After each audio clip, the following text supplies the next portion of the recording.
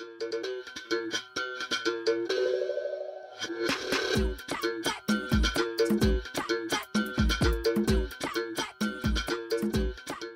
my name's Glenn. Rui. Nicole Torrentis. Matt. Rachel. Ben Parker. Brendan. Virginia. My name's Elise and I love Kiama. I was born in Kiama Hospital, December 28th, 1983.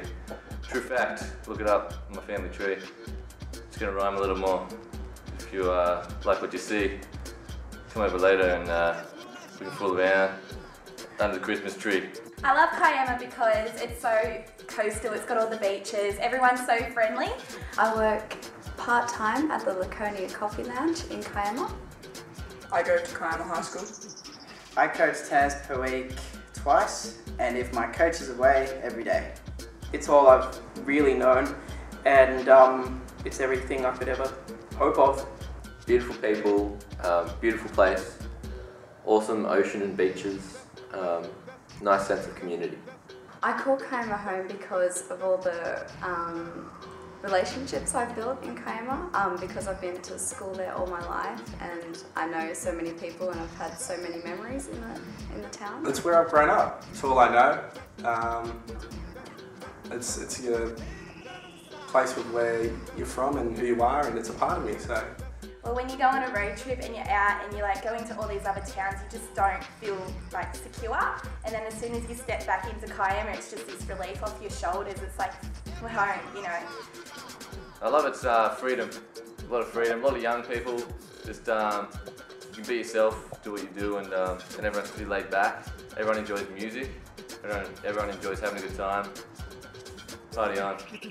Everyone enjoys checking out the Block Rockers on a Saturday night. That's what I do. Block Rockers, baby. Shout out.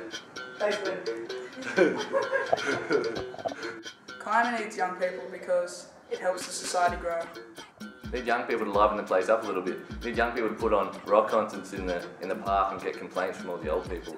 What would be without that spice in Kiama? That's what people see Kiama as. It's somewhere to retire, and if there's no young people, it would be like the love of Kiama would be gone. With Kiama being such an ageing population, I think we're running out of time to build what we have, to build our own nest egg within the youth in Kiama. Kiama, most people are sitting around doing nothing, getting into the wrong things because there isn't anything to do. So to the new council, start putting together some events so we can, you know, do things instead of doing nothing at all. You've got to understand that the people up at the high school are not only trained guitarists or singers, there's jazz musicians, there's classical musicians, and they could all be displayed in somewhere like the main street. We could have a big festival of Kiama youth playing music within the main street. Maybe something to do in the evenings when everything's closed and so people aren't like hanging around in the streets. Maybe like a little, I don't know, maybe a little community movie theatre or something like that. It'd be great to have a few concerts there.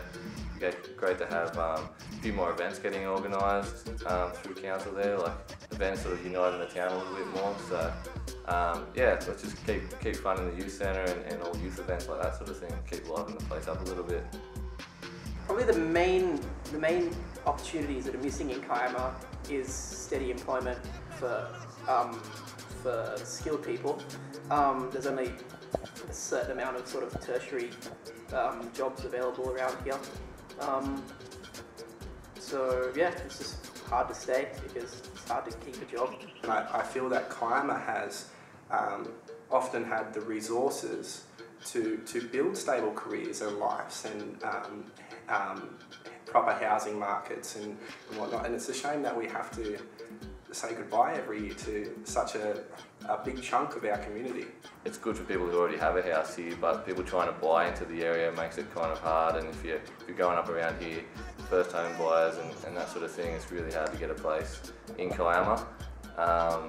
So you kind of have to buy the surrounding suburbs. I guess it's kind of, it's not many more estates getting put in as well.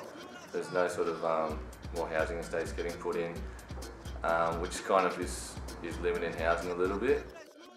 Council, serve your community, do whatever is best for your community and look for the future more than just the next couple of years. you need a long-term goal and you need to stick to it. I love Kiama.